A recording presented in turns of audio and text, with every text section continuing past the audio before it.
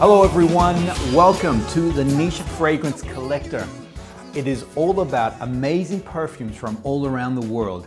This is the NFC family, meaning these are individuals who have a direct or have influenced me in my niche perfumery journey. Michael, who are you, Michael? And how are we connected? Okay, so we're connected because, Marcello, you've been coming to the Zoom classes that we host here at Libertine Parfumerie. And who am I? I've been in the fragrance industry for nigh on 30 years. And fundamentally, I'm the training manager for Libertine Parfumerie, but I started from ground up. So working as a casual while I was studying at university back in the 80s with 3 fragrances only. Wow. It was part of what was to become a grand multinational, which is, of course, L'Oreal.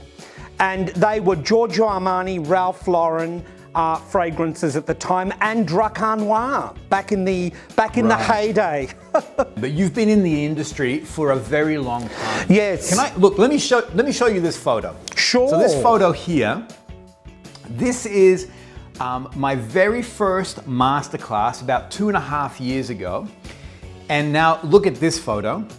This is Michael in full flight, and you can see that he is in the zone. He is sharing about something that he is I mean, he was born for the stage. For this masterclass, what happened to me was I stumbled into this thing. I was running late, we had 5 minutes to go. I walked in and Michael turned to me and he's like, Marcello, so good to see you. Come on in. We're about to start, so take a seat. Now, he said it in such a gregarious way, such an amicable way that I actually thought I knew Michael. Even my son who came with me, he's like, do you know him? I'm like, I have no idea who this guy is. But this is Michael. This is Michael. This is you, man. You've got this way of connecting with people, even though, as you mentioned, we've been doing this via Zoom. You have a way of connecting with people, of a way of sharing your passion for fragrance and for perfumery, your knowledge. It's infectious. I remember you strutting in and me calling out to you, and I could see that you were slightly taken aback, but I wasn't sure if it was pure shock or what it was, but obviously you enjoyed the experience, which is great. Look, I went there just to find out about Clive Christian, and I walked out buying 2 perfumes. That's your power, my friend. That's the ability that you have to just, I guess, if you love perfumes, then don't be in the same room with Michael because you're gonna end up buying stuff. So anyway. Look, I'm passionate about fragrance, Marcello, because fragrance fundamentally is the ultimate accessory. It precedes you when you walk into a room. People will smell you before they even have an opportunity to look at you front on. And I find fragrance very, very empowering. And obviously, the better the fragrance, in my opinion, the more empowering you become and empowered therefore. Everything you just shared, I am right behind. I love perfume, I love for what it does. And I do love niche perfumery, and you've actually taught me to love it even more so because of the process that goes into the craftsmanship, the artistry, and really everything that I share really is, I'm taking a leaf out of your book, to be honest, Michael. The way that I do things is very much the way, so you're the sensei. I'm only the mere grasshopper.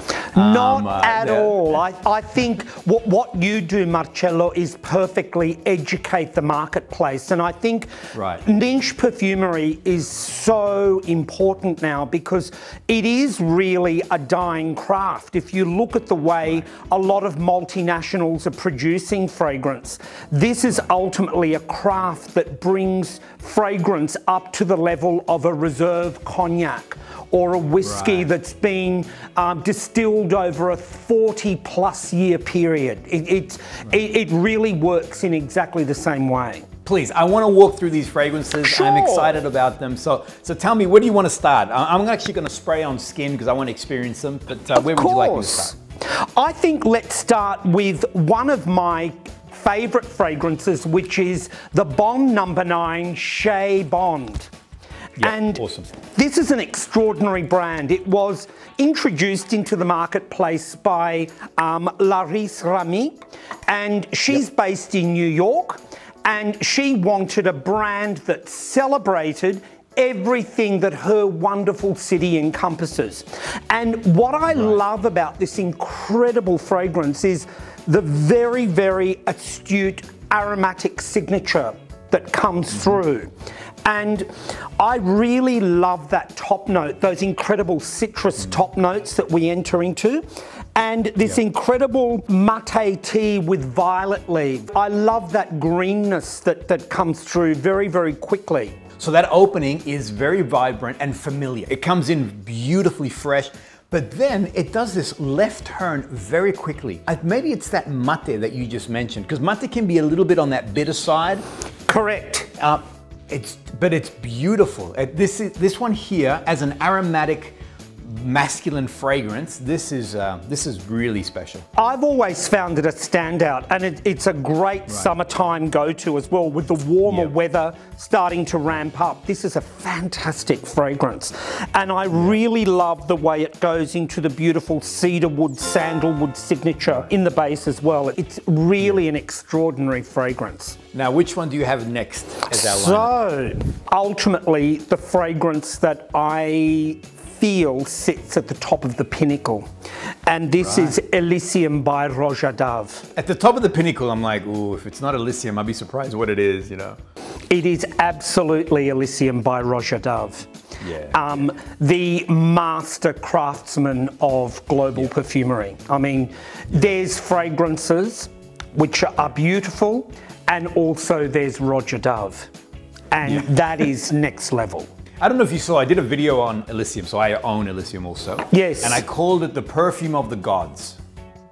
I totally agree with you. For me, this one here, it has its own unique signature. It's so versatile. I've actually worn this in summer, in winter. It's just a rock and roll fragrance. It is the absolute perfect blend of citrus, herbaceous notes, and woods.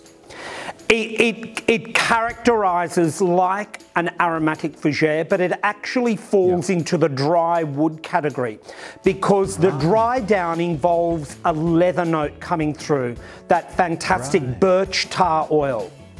And it's that leathery aromatic signature that makes this fragrance so distinctive. I've always wondered what it was in the base, because it doesn't really fall into it like, so for me, I find that this is, correct me if I'm wrong, Michael, this is for me very aromatic in the way that, even now I'm smelling it. Whereas this one here doesn't, it was aromatic, but not quite. You're saying it falls more towards the dry wood. Correct. That magnificent note of birch tar oil, or what perfumery calls leather, gives it that incredible animalic but smoky signature.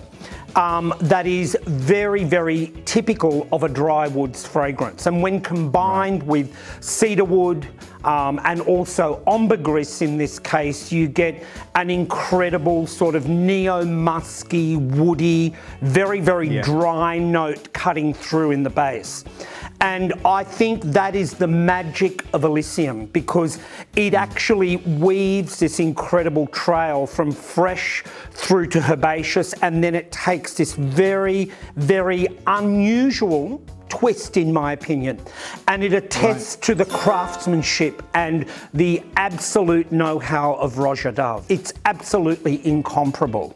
And so I'm gonna say every man needs to own this. Oh yeah, this is the one that does everything. If you want one perfect fragrance in your wardrobe and you don't want anything else, this is the one I recommend that any man should invest in. You've heard it here. And if anyone knows anything about anything, it's Michael. So take his word for it. This is the guy that you need to have in your collection. All right, let's talk about the last one here. So, tell me about I'm ORCHID Man. a fan of cognac, and I'm also a fan of boxing. I'm a great boxing fanatic. And this story by FRAPIN, named the ORCHID Man, was actually inspired by a real soldier in World War I. And his name was Michel Charpentier, who fought matches on the Western Front to earn money from other soldiers to be able to feed the hungry and the dispossessed in Belgium as the armies marched through. This is a story of leather boxing gloves, the salty smell of sweat. I know that sounds a bit crude, but when you think of it in terms of an orchestration of a fragrance, this is one of the most exciting masculine fragrances alongside ROJA and Chez that I've experienced in quite a while. We spoke to David Frossard, the creative director of FRAPIN, last week, and he said that he wanted, when he created this fragrance, he wanted to create a fragrance that reminded him of what elegant men wore in the 1940s, 50s and 60s. That's what inspired him to create the Orchid Man. So I've got 3 fragrances on, but it's holding its own. It's not getting overwhelmed by these other ones. Absolutely. And you'll pick up an oud signature. And the oud comes through very, very richly in the base note.